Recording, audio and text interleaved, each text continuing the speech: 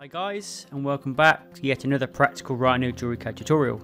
I'm Jack, and in today's short lesson I'm going to walk you through how to check and prepare a Rhino model for 3D printing, add a shrinkage allowance, and finally export as an STL file that can be printed and cast. As well as the how, I'll also explain the why, breaking down my decision making process along the way. With that short introduction out of the way, let's get stuck in. Now before we begin prepping our file and adding shrinkage, let's have a quick and very simplified look at the lost wax casting process so that we can gain a better understanding of how and where shrinkage mostly takes place. First is the production of our 3D printed wax. This is then attached to a sprue base and has a flask placed on top. Liquid investment or plaster is poured in and left to set. The flask is then placed into a kiln and the wax is burned out. This leaves behind a negative space replica of our 3D printed part inside the investment, thus becoming a single-use mould. Molten precious metal is then poured or injected into the plaster mould under vacuum or centrifugal force. This is then left to cool and solidify. Once cooled, the investment is then removed from the flask. This leaves behind our raw casting, ready for despruing and any further manufacturing processes. Most of our casting shrinkage occurs here in the process. As the hot liquid precious metal cools and solidifies, it contracts or shrinks, making our design slightly smaller. This is because metals are less dense in their liquid state than their solid state. How much shrinkage is estimated to occur? Well, this is dependent upon a number of considerations, but more on that later in the video. Now before we get anywhere near scaling the model, there's just a few checks that we need to do to check that our file is going to be suitable for the 3D printing process.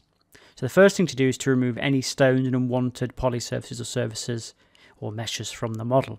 So in this case we have a stone in the model which I don't intend to print in with the model, so I'll just delete that. Now we need to check for naked and non-manifold edges. So I'll go to Analyze, Edge Tools, Show Edges. It asks me to select surfaces or poly surfaces or meshes for edge display. Just hold down Control and click A on the keyboard to make sure you select all of the objects you want to print and hit Enter. It tells me here that I have no naked edges and no non-manifold edges. So that means that the model is watertight and shouldn't cause any issues for printing. And the third thing that we'll do, if at all possible, is try and reduce the number of parts in our model. So I know here that I've got 2 parts. And if I'm not sure how many parts are in the model, I can just hold down Control, press A again, and it tells me that 2 poly surfaces added to selection. Now as long as these parts intersect and they're both watertight, it shouldn't cause you any issues for printing. But if you really want to be belt and braces with this, I would try and BooleanUnion all your poly surfaces together into one shell. So in this case, I will select both of my parts and we'll hit BooleanUnion from the toolbar on the left. And if successful, that will join it into one part. Now I would recommend that you check again for naked edges at this stage to make sure that the Boolean operation hasn't caused any issues. So I'll just go to Analyze, Edge Tools, Show Edges, click my model, hit Enter again, and again we've got no naked edges, no non-manifold edges, so this file should be sound for 3D printing and not cause us any problems. And if you do have any naked edges or non-manifold edges, you'll need to find, fix and repair these, but that's a subject for a whole nother video. So now that the model has been prepared for 3D printing, we can move on to increasing the scale of the design to compensate for shrinkage during the lost wax casting process. We'll do that by increasing the overall size of the model by percentage or scale factor. The amount you'll need to scale the model by will depend upon the metal you intend to cast it into, the estimated mass or weight of the design, if you're direct casting from a print or intend to mould a 3D print or casting to make a master pattern, and to a lesser extent, the 3D printing material used, whether that be resin, wax or other. There are some other factors too, but these are the main ones. If you're not sure how much to add, always show your file or design to your caster first and ask them what percentage allowance they recommend. In the interest of simplicity, we're going to assume you're direct casting a 3D printed wax from your file. As a rule of thumb, scale by 1 to 2% for silver and gold, and 2 to 3% for platinum. That relates to a scale factor of between 1.01 and 1.03. Now a small but important disclaimer here, these numbers are estimated and approximate and may differ from caster to caster. Casting is not an exact science and results can vary. If in doubt, always ask your caster. So with that explained, now we can move on to actually scaling the ring.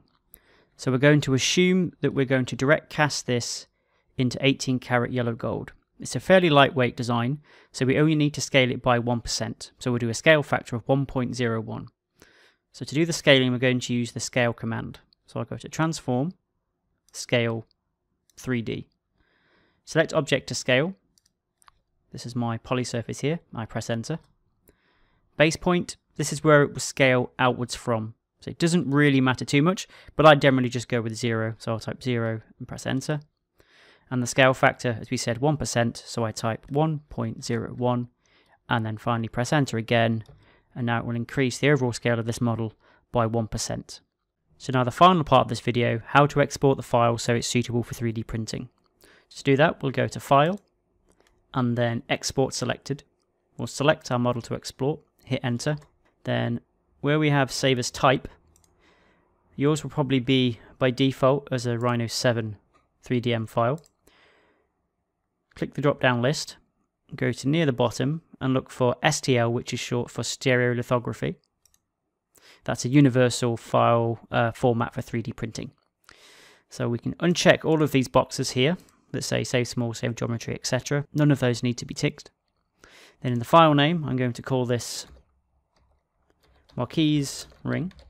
Then I'll generally put the date that the file was exported. So if I do another version, I know which is the latest file. Then I'll generally put the metal it's going to be cast into. So I'll put 18 carats yellow gold. And finally, I'll add in a note about how much shrinkage percentage I added. So I'd put plus 1%. Then that way, if I open this again in the future and I want to send it off to be, say, printed and cast again, and I've forgotten if I've added shrinkage, I can just look at the file name and I know that it's already been allowed and how much it was. So that's all my data. I click Save. Now the Export Mesh Resolution box pops up. In the field where it says millimeters, type in 0.002. This is a fairly standard export resolution that I use for mesh files. And all this is doing is saying how close the exported file will be to the original Rhino file, because we're translating from a NURBS or Rhino object to a polygon mesh. So with that typed in, we click OK. And then we get another box pop up which asks us whether we want to save in binary or ASCII. Always choose binary. And it doesn't really matter whether you've got export open objects checked or not, because in theory, if we've done our checks and prep properly for 3D printing, we should have no open objects. And then we click OK, and now the file's exported and ready for 3D printing. Well, I hope you found this tutorial useful, guys.